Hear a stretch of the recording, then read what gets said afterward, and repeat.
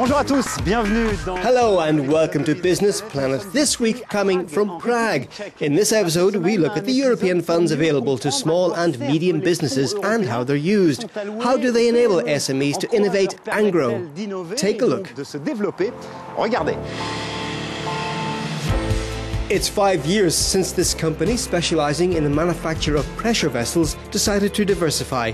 It successfully applied for a grant from the European Regional Development Fund, an investment of almost €900,000 that allowed it, among other things, to first design, then bring to the market a biomass boiler, the first of its kind in the world.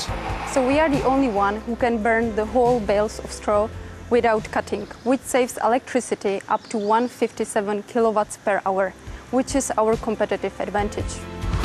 So this Czech SME was able to branch out into the green energy sector. The grant enabled it to fund research and development and to train employees in new techniques. Ultimately, diversifying opened new and significantly foreign markets for the company. It also meant it could maintain staff levels in a region hit hard by the economic crisis. In 2009, we were 46 employees, and we grew up to 51 employees today, which is not a significant figure, but despite of the crisis in 2009, we are one of few that survived in this region.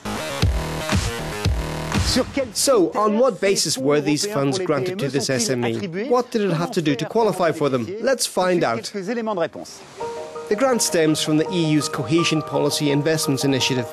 Between 2007 and 2013, some €70 billion have been invested from this fund. It supports 70,000 startups and has created some 250,000 jobs in SMEs. The funding is in the form of grants, loans and loan guarantees, which are given out if the applicant meets certain criteria. They must have a background in business, their application must be linked to an EU-supported activity, they must have a good business plan and clearly defined objectives. If you're an entrepreneur seeking to access European funds, there are contacts to get you started in your region or country. Chambers of Commerce and Industry, for example. We provide information and advice to our members, but also to other entrepreneurs on the European structural funds available. And we also guide them so they don't feel lost going through the process.